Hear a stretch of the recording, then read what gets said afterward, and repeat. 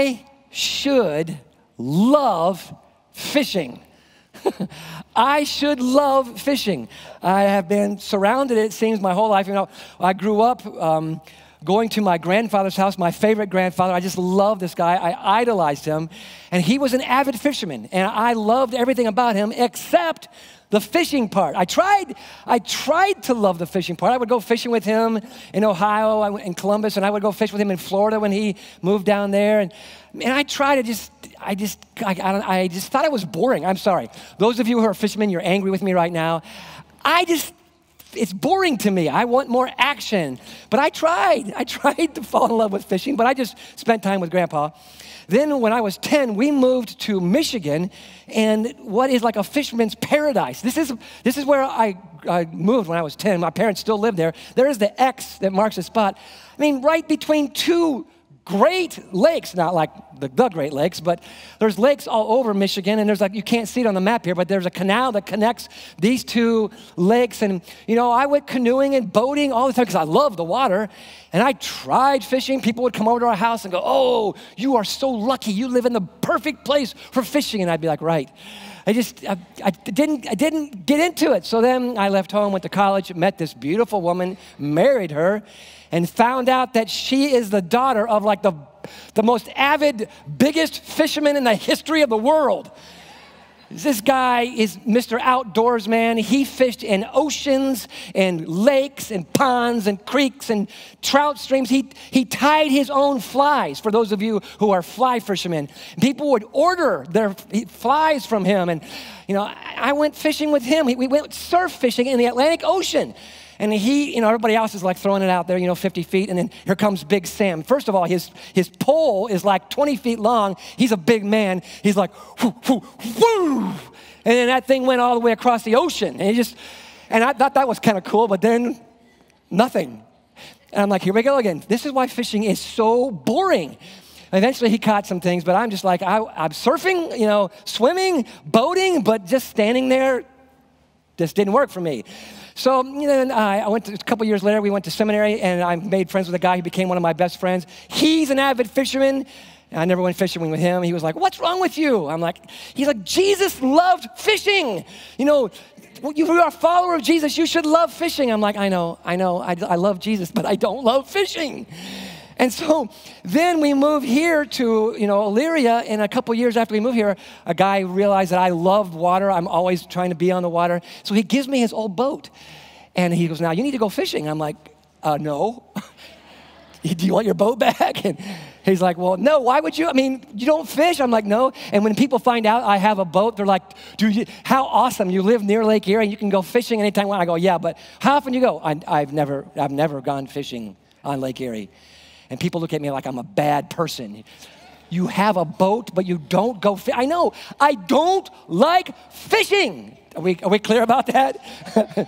And so that's why I always kind of like, oh, Jesus, why did you have to use this metaphor? I'll make you fishers of men, you know, this whole thing about fishing. And I'd hear sermons from pastors who were fishermen, and they would wax eloquent about how many parallels there are to fishing and reaching people. And I wanted to stand up and scream and go, no, that passage is not about fishing.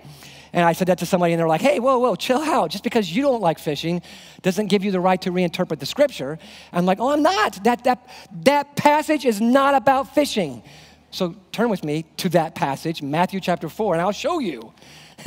Not that it's not just about fishing, but what it is about. Matthew chapter 4, this is the same passage we looked at last week, but I want you to open it up again and stand to your feet, and I want to show you some things that are so cool from this passage. It is the passage. The same thing happens in Mark chapter 1 and Luke 5. We looked at that last week. It's the call to ministry. It's a powerful passage. And for those of you who are new, I'm not standing because I broke my leg. I'm not trying to be a prima donna, although people try to think that I am. Here I am on a throne.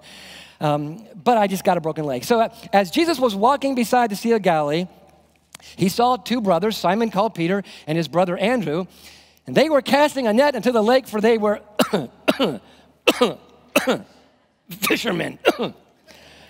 I'm sorry, I'm just making that up. They were fishermen. Come, follow me, Jesus. You know what? Let's not read it like that. Let's read it to take advantage of our graphics, guys. Let's try this again. As Jesus was walking beside the Sea of Galilee, he saw two brothers, Simon called Peter and his brother Andrew. They were casting a net into the lake, for they were fishermen. Come, follow me, Jesus said, and I will send you out to fish for people. And at once they left their nets and followed him. Okay, you may be seated. You say, well, how can you say this is not about fishing? I mean, look at this phrase, follow me and I will send you out to fish for people. Now, so this is one of the reasons why we really need to read multiple translations when we're studying the Bible. Because sometimes translators get all excited about an idea and they're trying to make it relevant, and they end up actually obscuring the meaning. And this is, I think, a prime example. See this word fish here? It's a verb to go out and fish for people. That's actually not in the text. There is no verb to fish for people in this passage. Neither is this language, I will send you out to fish for people. This word fish here is the same word for fishermen. Up there, don't miss this. This is actually important. The way this should be translated is I will make you fishermen for people. So there's no verb about fishing. He's not talking about fishing. This passage is not about fishing. Some people just walked in, they're like, whoa, chill out, dude. I will, but it'll take me a while. What is it about? First thing Jesus says, follow me. I want to use the Old King James, the ESV, the NASB. They translate this very literally. Follow me and I will make you fishermen. I will make you fishermen of men. I will make you fishers of people. And trust me, as we walk through this, it's not about fishing. It's about following. So when Jesus says, follow me, that is what this passage is about. And these preachers that make it all about fishing, well, let me show you the parallels. No, Jesus is not talking about parallels or fishing. He's talking about following. And that's what this passage is about. So write down in your notes, follow me. We're going to actually take the phrases, the literal words of Jesus, and we're going to look at these one phrase at a time. And it's going to open up to you what Jesus meant when he says, follow me. This idea of following Jesus, being his disciple, is the core of his message. Remember, this is the start of his ministry. At the end of his ministry, 3 years later, he's died. He's been raised from the dead. He's about ready to ascend to the Father. Wouldn't that have been incredible to see? Jesus just floats up to heaven. Hello. Just before he does, he gives his disciples the last command. Go make disciples. So here's the beginning of the ministry. Follow me, be my disciple. The end, it's kind of like bookends. Now you go make disciples. So something's happening when we're following Jesus, where he's actually teaching us not only to follow him, but to make disciples. So let's talk about what this word follow means. The word there's 3 different Greek words that gets translated follow. This first one is the one that's in your text today. It literally means to come behind. That's all it means, is to come behind somebody else. The implication is that you're coming behind them because you're following them. That makes sense, right? That's not hard to understand. But I stay behind. And do you guys remember that one time where Peter said to Jesus, oh no, you're not going to go do that. You're not going to die on the cross. And Peter said, what did he say?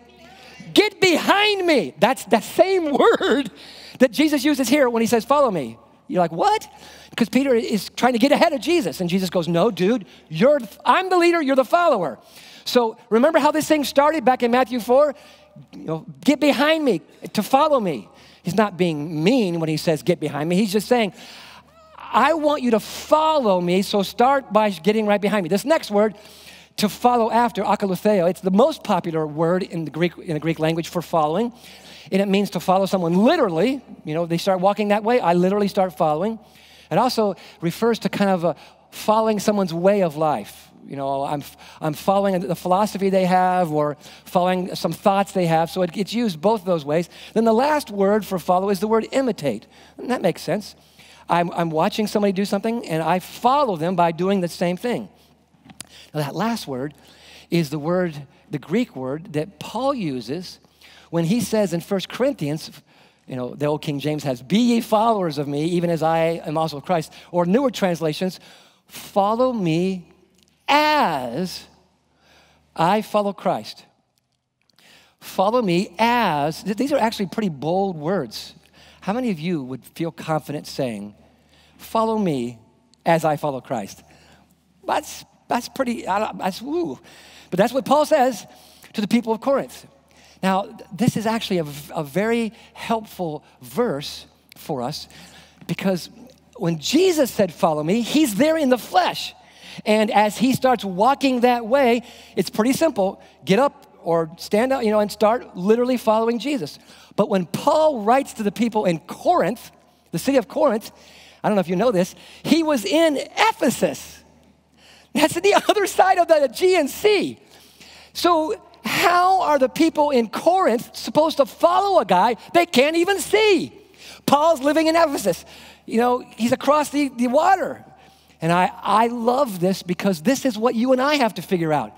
We can't see Jesus anymore. What's it?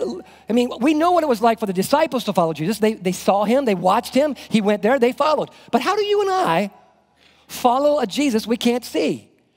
This is why I like this, because Paul was the first person who kind of figured out, what does it look like to follow a Jesus you can't see?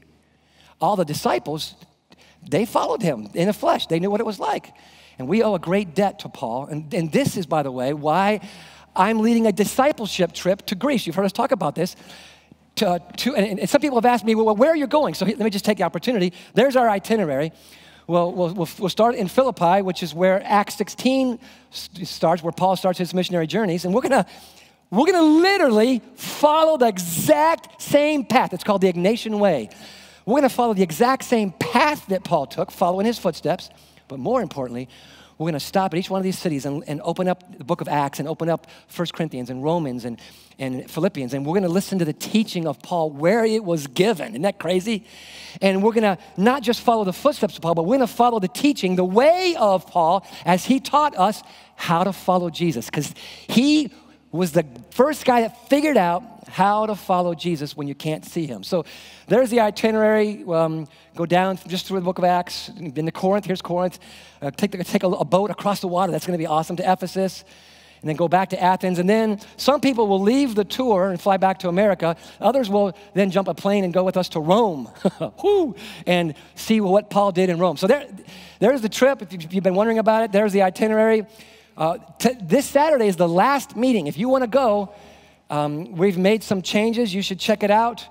Made it a little bit cheaper.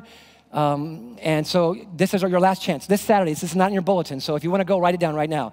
This Saturday, 9 o'clock here at the Elyria campus. This Saturday, what time? Exactly, 9 o'clock. We'll talk about this as a discipleship trip. It's going to be amazing. So back to our question. How do the people in Corinth follow a man who's living in Ephesus and writes them this letter from Ephesus? This is going to help us.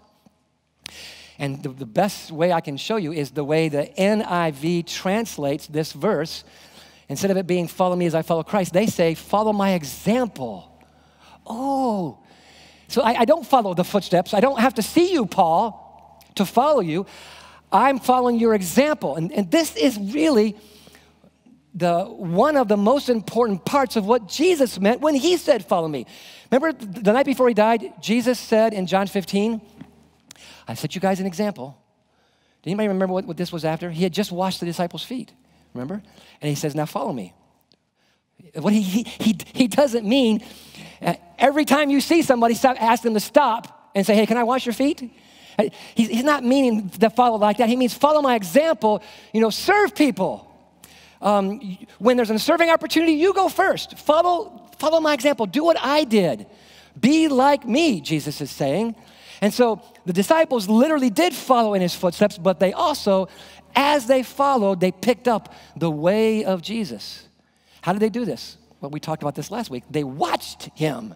They listened to him teach as they followed. This is what we do. So I challenged you last week to start reading the Gospels and watch what Jesus does as you're reading. Did any of you take me up on this challenge? 2019, start reading the New Testament. Start reading the devotions that we send out every week. And as you do, watch Jesus. Watch where he goes, because he goes places other people don't go. Like, people are saying, don't go to Lorraine. God sends us to Lorraine. Why? Because we want to be like Jesus. He goes places where nobody else goes. Everybody else wants to get out of that town. No, Jesus is sending us there. When a leper would come, everybody would be like, stay away. Jesus would say, come here. Or he would lay his hands. Let's watch the way Jesus treated people. Let's listen to what he said. Listen to how he spoke to people, how he spoke to the outcast, what he taught. Let's learn, because as we watch and listen and learn, then he's going to say, now I want you to lay hands on people. Did you know that you can do this as a disciple of Jesus? Lay hands on people and pray for their healing? That's what Jesus did. He wants us to listen to people's hurts. He wants us to listen to the Holy Spirit. And he wants us to lay hands on people and pray for them. Just because that's what Jesus did. So we obey him. He sends us out to do ministry. But remember when we said last week, because this stuff is mostly review from last week, this line. Last week I said in order for us to obey him, we're going to have to trust him. And we're going to have to surrender. Now, this is where it gets hard. Let's just be honest. A lot of people like to talk about following Jesus. Oh, I love Jesus. He's a great guy. But when it actually comes to doing what Jesus did, when it actually comes to following his example, we're like, well, what if he goes someplace I don't want to go? What if he leads in a place I don't want to go? So we follow from a distance, or we follow kind of half-heartedly. Jesus, as long as you're doing what I want you to do, as long as you're going where I want you, I'm good. But the moment you call me to go someplace I don't want to go, the moment you tell me to do something I don't want to do, the moment you say give or love or forgive, yeah, I'm out. I still want to be in charge of my life. We need to surrender the leadership of our life if we're going to really follow Jesus. I'm glad a few of you are saying amen. This is where the rubber meets the road. Let me just ask you, are you following Jesus from a distance? Just kind of making sure he's doing what you want him to do before you go? Or have you sold out to Jesus? I'm not going to ask for a show of hands, but in all our campuses, let me just ask you, have you sold out? Are you following no matter what? Because that's what he's asking from you. Surrender your leadership. Well, why is it so hard to surrender our leadership? I like being in charge of my life. So do you. That's what we do. But why is it hard when we hear Jesus say, follow me, surrender the leadership of your life? Well, one of the things that Jesus said in Matthew and Luke, I'll quote from Matthew, was one day he said to his disciples, if any of you want to follow me, be my follower, you must give up your own way. If you've got the NIV or one of the older translations, it says you must deny yourself. I bet you've heard of that. If anyone wants to be my disciple or wants to be my follower, you must deny yourself. Have you always wondered, what does it mean to deny myself? This is another good example of why we want multiple translations. The NLT, the New Living Translation, does a phenomenal job of translating that phrase, deny yourself. It doesn't mean that you need to hurt yourself, cut yourself, deny yourself every nice thing. That's not what it means. He means deny that self-will inside all of us. I have it. Can I see the hands of everybody who has self-will? Come on, everybody put your hand up. Come on. We all do. And I've got to give up, surrender, getting my own way. That's hard. That's what it means to surrender leadership. That's surrendering this default self-centeredness that I have and that you have, that every human being has. I'm looking out for myself. I have to, because who else is? I want to be in charge of my life. It's my life. Don't tell me how to live my life. I agree if you're talking to me. I have no right to tell you how to live your life. But there is one who does. You have been made by Jesus. You are made in the image of God. You belong to him. But not only are you made in the image of God, you belong to him. Jesus went to the cross and died for your sins. He made you. That's good enough. Then he died for you. And he's perfect. And he knows what's best for you. And he will never lead you astray. Dude, that person's worth following. Anybody who lays down their life for me, I'll follow that person. See, don't just follow anybody. But Jesus, he's worth following. Don't you think? Should we follow him? Yes. Lay down your life for him because he laid down his life for you. Follow him. But let's just get real clear. Think about it. Don't do this. Don't make some emotional decision. Pastor's up here spitting and shouting, yeah, let's follow Jesus. Think about it. Are you willing to follow him to the end? Because another reason we don't want to follow him is because I don't know that if I agree with the same outcomes that he has. You got to surrender those. What if he sends me someplace I don't want to go? I know. My plan for my life was to be a basketball coach. I had it all figured out. What a life, man. Spend my life in shorts and sneakers with a whistle in my mouth playing basketball and teaching kids how to play basketball. To me, ultimate dream. And then Jesus goes, oh, by the way, your life doesn't belong to you. I like basketball too, but I don't want you to coach basketball players. I want you to coach people. I'm calling you in a ministry. Oh, what? Remember I told you this story before. I never had a good example of what a pastor was. So I was like, that's the worst thing you could ever cause me to do. Call me to be a stinking pastor? What? But I love what God's done with my life. But I didn't know he was going to do all that. I didn't know I was going to meet you all. I didn't know I was going to be able to be a pastor of Church the Open Door. What an amazing opportunity. But I surrendered the outcomes. And see, you don't know what God has planned for you. And he's not going to tell you. He wants you to trust him. Will you surrender the outcome? Because if you're not, then you're really not surrendering. You're just saying, I'll follow you as long as you go where I want, do what I want, take me to the places I want to go. See, if we're going to understand what it means to follow, then we need to understand what it means to surrender everything. The disciples did. They left their boats. They left their nets. They left their parents. They left everything. And I love how we saw last week in Luke chapter 5, Jesus had did this miracle. Remember, push your boat out and throw your nets out in the deep. But we'd done this all night, and we didn't catch anything. They caught this massive catch of fish, 2 boats almost sinking, the biggest catch they'd ever had. And Jesus goes, okay, leave that behind. You remember that? You're going to make a ton of money with that catch, but leave it all behind. And they did.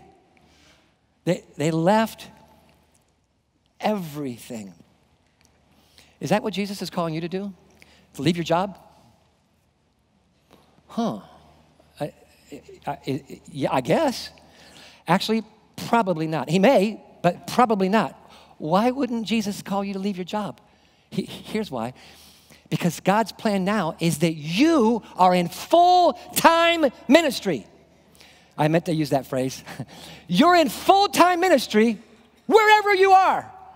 And so he needs your presence to shine the light of Christ at your job. Because I'm not going there, a pastor. He needs you to go there and show him what does it look like to be a salesman who loves Jesus. What does it look like to be a teacher who loves Jesus, who's following Jesus? What does it mean to be a construction worker who loves Jesus? What does it mean to be a follower of Jesus where your job is, where you live, at the gym, wherever you hang out? We need light, remember, in the world. And so he sends you to your job as a sold out follower of Jesus. You're in full-time ministry as a follower of Jesus.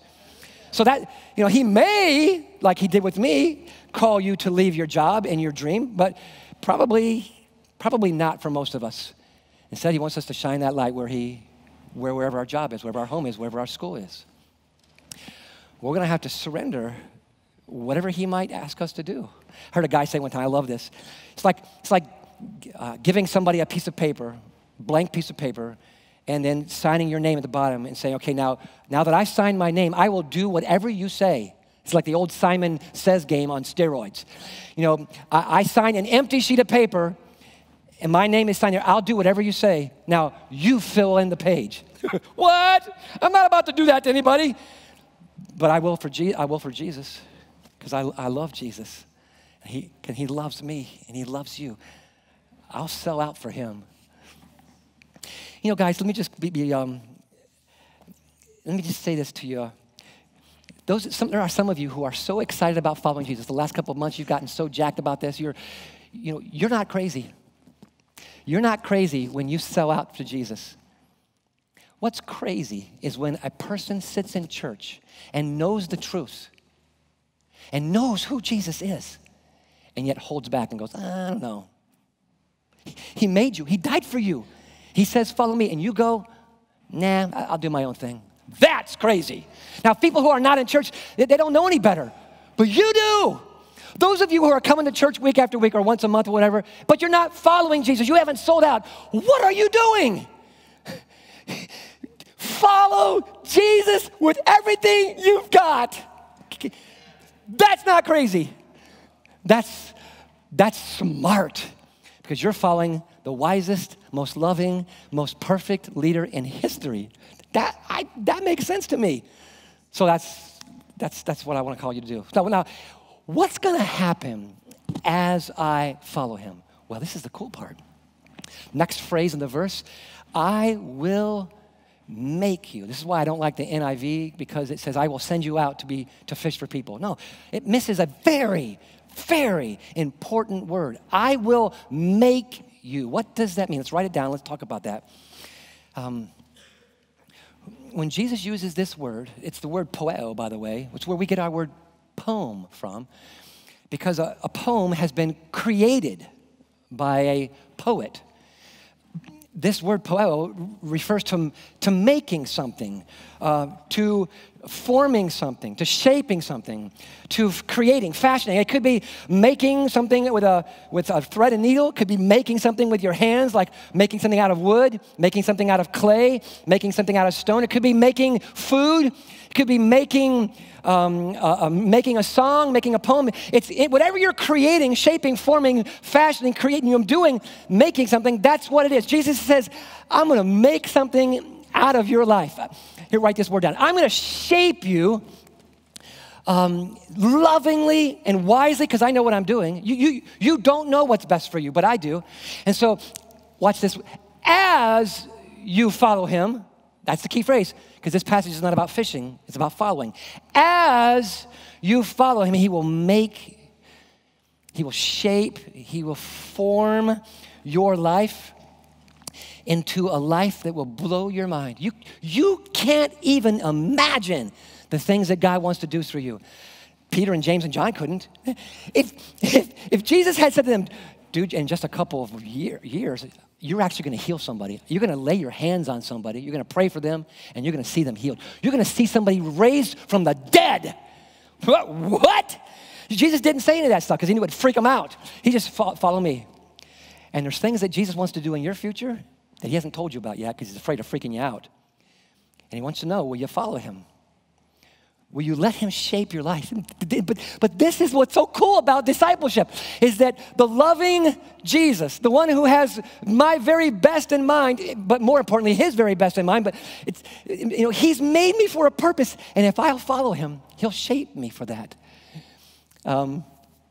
This is what we mean by spiritual formation. Maybe you've heard that phrase. Some people say, well, it's not in the Bible. Yeah, it is. I will shape you. Jesus himself, I will make you. I will form you for a purpose that's beyond your wildest imagination. When I wrote about this in my book. When I was in the first grade, or young, I can't remember how young I was, Mrs. Hastings, our art teacher, gave us an art project one day, and it's a bunch of clay. And she said, now make something out of this clay. Shape it, form it, be an artist. And I did. Wait till you hear what I did. Years later, I'm getting ready to leave home, and my mom and I are in the attic going through all my stuff and throw this away. I want to take that. Can you put that in storage? And we came across this blue blob. That's the only way I can describe it. I don't have a picture because I threw it away a long time ago.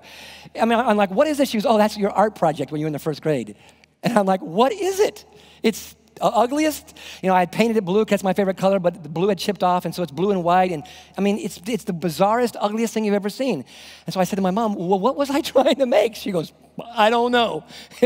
And I'm like, well, why did we keep this? She goes, because you wanted it. I'm like, let's throw it away. You know, while other people are making pencils out of the clay and giraffes, you know, and computers out of the clay in first grade, I apparently took the clay, balled it all up, and then squeezed it until it got hard, and then took my fingers out, and that was my project. I know, you should laugh. That's stupid. But that's the kind of artist I was in the first grade. Now, if my last name was Picasso, you'd be going, whoa, dude, even in the first grade, he was a genius. Do you see that clay? I mean, look at the texture. Oh, do you see the message that I see? But I'm just Jim Minling, so it's stupid. It's just a blob of clay. But when Jesus shapes your life, he's the master artist. He's the master artisan. In Ephesians chapter 2, verse 10, Jesus says, or Paul says that we are Christ's workmanship. It's the same Greek word, same Greek root word. We're his poem. We're his masterpiece. We're this art project or this master thing he's building with great love and detail, and he's awesome at it. You're his project. You're his art job. You're his construction, and he's awesome at it. You're his masterpiece. Isn't that a cool thought?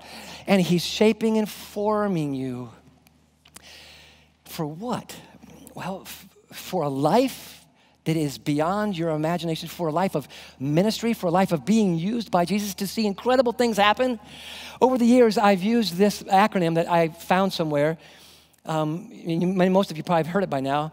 And it's a cool acronym. It talks about how God shapes us. We are shaped by our spiritual gifts. And that's what happens when you become a Christian. When you become born again, the Holy Spirit fills you and gives you spiritual gifts. Those have to be developed, but that's part of God shaping you, giving you those spiritual gifts. It's so cool. One of my gifts is teaching, preaching.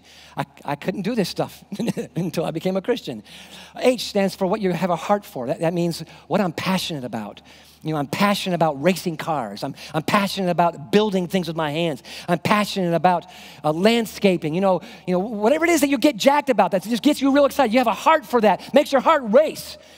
God gave you many of those desires. A stands for your abilities.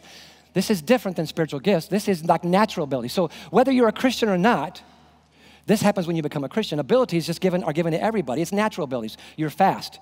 You're an athlete. You're great with numbers. You're an artist. You know, we all have natural abilities, but God doesn't want us to waste those for the kingdom of God. P stands for your personality. Are you an introvert? Are you an extrovert? Do you like things that are structured, or do you like things that are like fly by the seat of your pants? Do you make decisions with all kinds of data, or do you make decisions with intuition? You know, all these are personality differences. God gave you your personality. You don't want to be like anybody else because he made you to be like Jesus, but you still get to be yourself with the unique personality he made. Then E stands for experiences in life. This is one of the things that God does most to shape us. What kind of home did you grow up in? Was it a broken home? How did that shape you? Did you have a lot of siblings, or were you the only child? That shaped you. Did your parents get divorced? That shaped you. Did your parents get remarried? That shaped you. What was your dad like? That shaped you. What was your mom like? What was the teachers like? What was it like to live in your neighborhood? What was it like to live in your town? That all shaped you. Did you go to college? Did you finish college? That shaped you. What job did you take? How many jobs have you worked at? What's your life? All these things. So you're not just living a life when you're a Christian. You're being shaped. When you're following Jesus, he's shaping you and using, isn't this cool? He's using all of these things to master, to craft a beautiful masterpiece that he is proud of and he delights in. Such a cool thing. This is what he's doing. As you tell me, I need to preach this more. As we follow, this doesn't happen automatically. I know a ton of people who've had a ton of painful experiences, but they've never learned a thing from any of them. Just going through life doesn't shape you. Well, it does, but it's not how Jesus shapes you. So some person can go through life and just be a bitter, angry, vindictive person. Another person went through the same life And they're broken in the right places, and they're tender, and they love people, and they're compassionate, and they care, and they're amazing because they let Jesus shape them as they went through life. So it's as we follow, he does these things. And he's teaching us, training us. This is what he's going to do with the disciples. They don't know this yet. They're just following. But as they follow, they watch and they listen, and Jesus is teaching. They're like, whoa, that's interesting. And then he moves from teaching to start training them. He's developing their life. They don't even know it. But this is what he's doing. Why? Because he's using all this stuff to transform their lives. Sometimes people think that all this stuff happens when you come down to an altar or you raise your hand. You know, all this stuff happens at once. No, it starts there, but then it's a series of steps. As you follow him, he does these things. And what an adventure it is. Now, what's he shaping during all this? What's he leading towards? What's the goal? What's the purpose? Last phrase, if we finally get to it. I will make you fishers of men, or as some translations, fishers of people. I like that better. So why did Jesus say this? It's going to be real profound what I'm about to say. Don't miss it. Why did Jesus say, I'll make you fishers of men? Because they're fishermen, and that's what they understood. That's it. Don't look for parallels with fishing and following Jesus. Don't look for parallels in hooking somebody or capturing somebody in a net. That's not what Jesus is doing. Forget the fishing. It's not about fishing. It's about following. And the reason why Jesus uses this language is because this language they get, they're fishermen. Duh. That's what's going on. If they were a bunch of farmers, he would have said, follow me and I will make you farm for people. If they were carpenters, he would have said, follow me and I will make you builders of people. If they were blacksmiths, I'll make you shapers of people. If they were doctors, I'll make you healers of people. If they were thieves, I will make you thieves. Well, forget that last one. Okay, no. So that's not right. What he's saying is, I want you to leave everything you know and you're working for me now. Leave it all behind. Jesus never mentions fishing for men again. Why? Because it's not about fishing. But he did say over and over again, follow me. If you follow me, you're going to deny yourself, take up your cross. If you follow me, you're going to have to lay down your life. Follow me, follow me, follow me. He says it again and again and again. And that transformation that happens as they follow him is a change in focus. They focused on fish. They focused on water. The temperature, the wind, the environment. They focused on all that stuff in order to be the best fishermen they could. Now he said, I want you to change. You don't even think about fishing anymore. Now you're thinking about what? What do you think? People. That's what he means by fishers for men, fishers for people. Your focus now is on people. For the rest of your life, guys, I want you to start loving people, think about people, reaching people. It's all about people. That's what I've come to do. I love people. I care about people.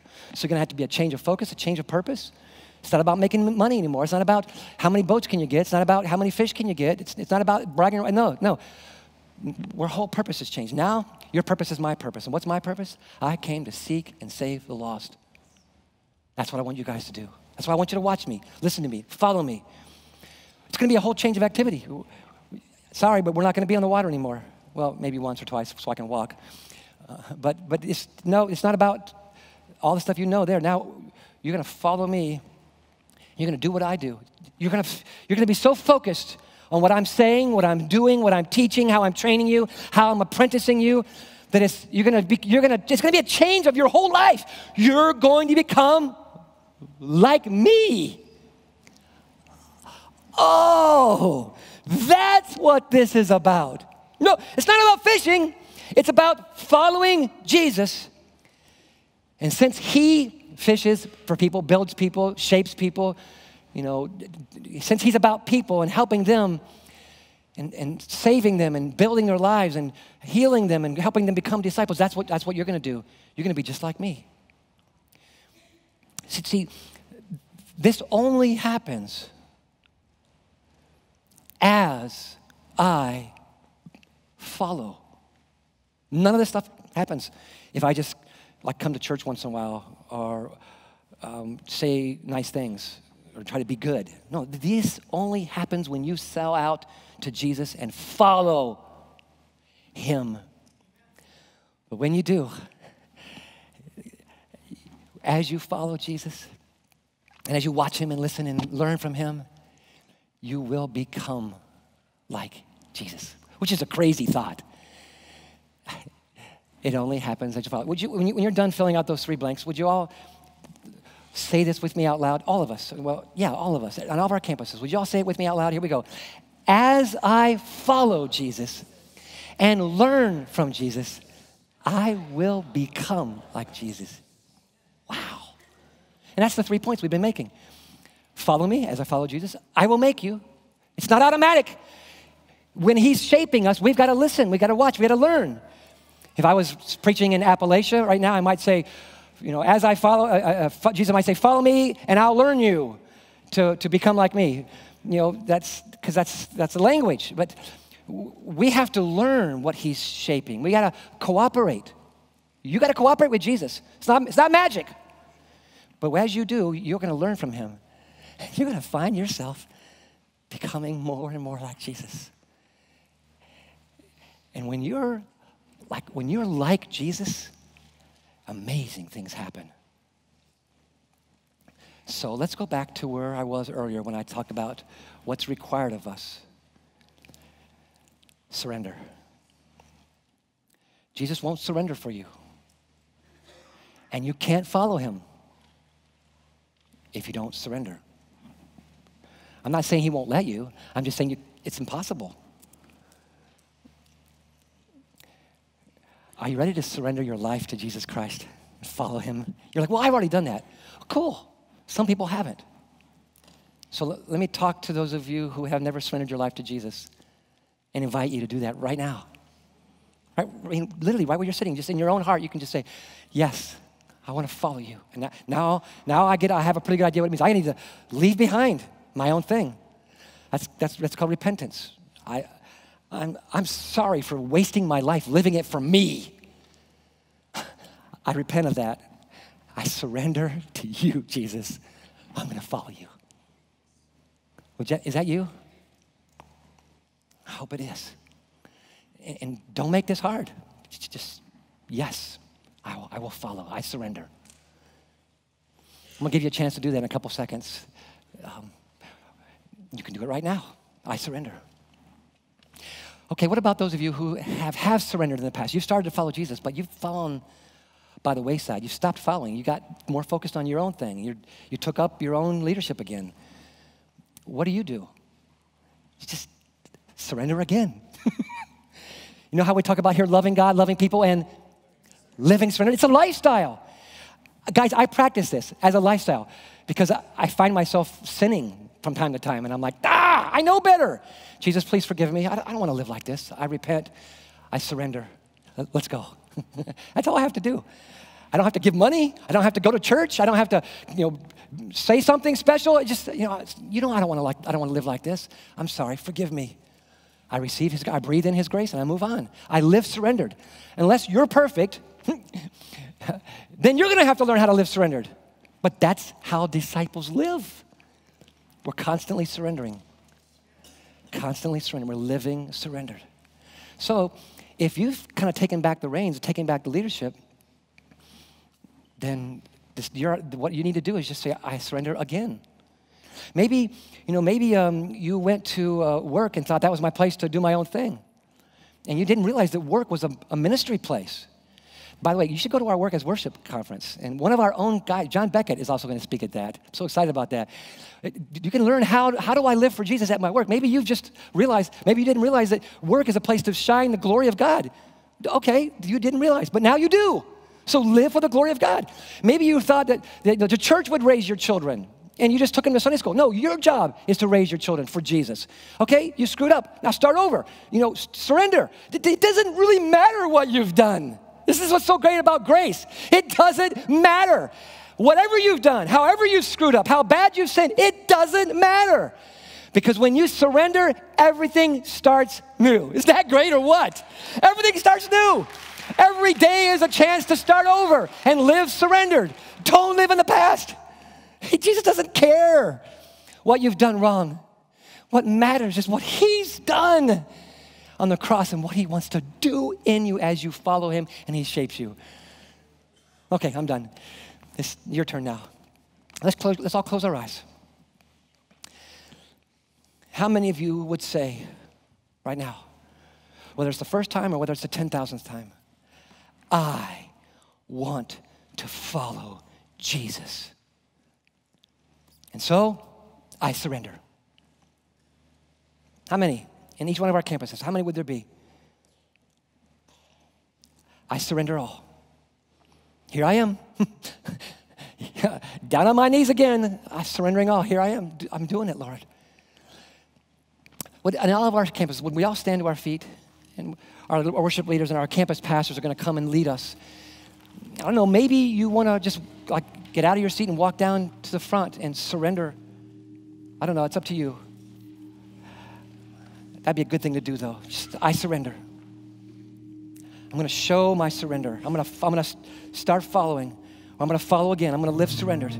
As we sing, you come. And you surrender it all. Look at us, Lord. Here we are. So many of us wanting to follow you. So, will we? There's the question. And I pray this in the name of the Father and the Son and the Holy Spirit. Amen.